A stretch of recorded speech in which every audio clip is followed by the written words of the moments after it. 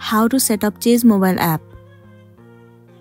So the very first thing you want to do is to head over to your application Chase. It will land you on this interface. Tap on sign up. Select the category for your account. You can choose Chase Total Checking or Chase Security Banking. All you want to do is tap on open now. Right here it says, are you a Chase customer? You need to tap on no and then tap on next. It will lead you to this page. You need to enter some of your informations. First of all, enter your first name, middle name and your last name. And then you need to give your identifications. Enter your social security number, your date of birth, types of ID and then your ID number. And then you need to enter your email address and your phone number.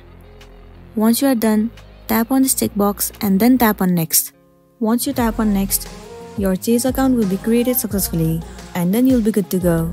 So that's it, and this is simply how you can set up for your Chase account. I really hope this video is going to be helpful for you. Thank you for watching it till the end.